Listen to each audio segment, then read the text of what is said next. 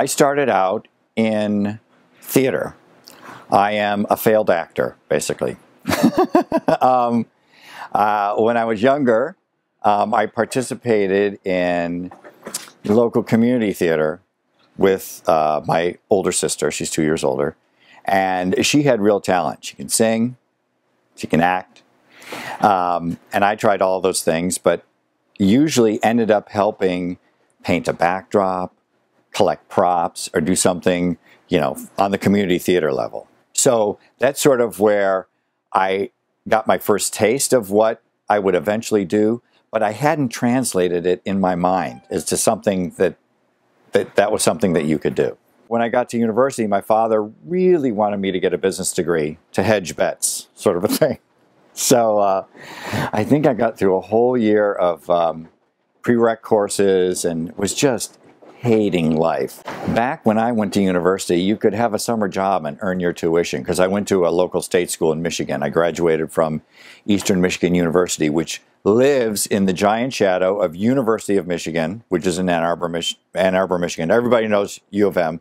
Not that many people know Eastern Michigan, EMU, which is just off to the side. They had a great fine art department, and I started to take art classes. And eventually my degree ended up being a Bachelor of Fine Arts in Drawing and Painting. So I was an artist. So I knew people in the theater department, because if you worked backstage for the whole quarter, you earned like $90 a month or something.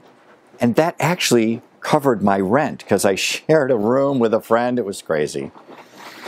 I'm older, but it probably seems I'm much older for rent like that. But anyway, so I took a job building scenery and didn't know anything about it, but had faked my way through it at that point, with community theater. So really learned how to build it with hand tools and canvas flats and painting and learning faux painting techniques and stuff. And there was a tech director back there who kind of took me under his wing, and he taught me all the techniques, and he used to get outside jobs at little 99-seat non-equity theaters. Even in Detroit, we had non-equity theaters. And there was one in particular, the Attic Theater, which was famous in its day. And I used to help him build and paint the scenery for money on the side. So I really kind of got down and dirty with the theater thing. So when I graduated with my fine arts degree, living in Detroit, not knowing what to do with that, I managed to get a job with him. This tech director got a job at a theater that the Nederlanders, famous theater family, right, were reopening a theatrical house for stage productions just outside of Detroit. And they were casting and producing and rehearsing in New York, and then they'd bring it out and try it out for Broadway outside of Detroit, which they'd done like 30 years before. So I did a season of that. That was very entertaining, and learned a lot of life lessons with that. But then friends of mine from high school were building scenery for commercials.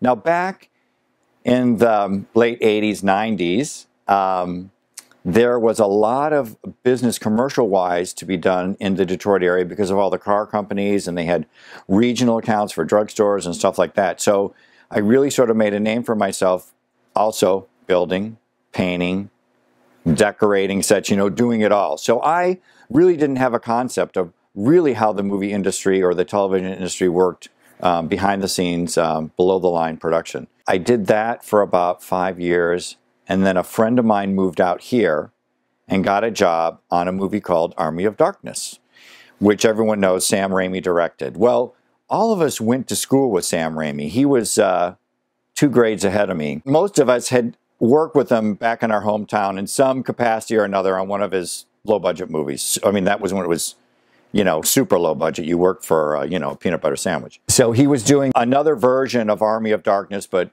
a more better funded one. And so I came out to work on that. And so that's where I really began to learn what the business was all about, kind of how it worked, how the art department worked, how the jobs sort of divvied up between art director, production designer, set decorator, the lead man, the swing gang, the whole crew. So that was a real great education, because but also it was grueling, because we used to have to drive out to Acton every day from LA, and they had built this castle on a bluff in Acton, but down below was Tippi Hedren's lion preserve. And so right around feeding time, around 4:30, you could hear the lions and tigers and roaring because they were, you know, they wanted their dinner. So just hoping that none of them got out and climbed up the hill. So, I mean, crazy, you know, bad old day stories.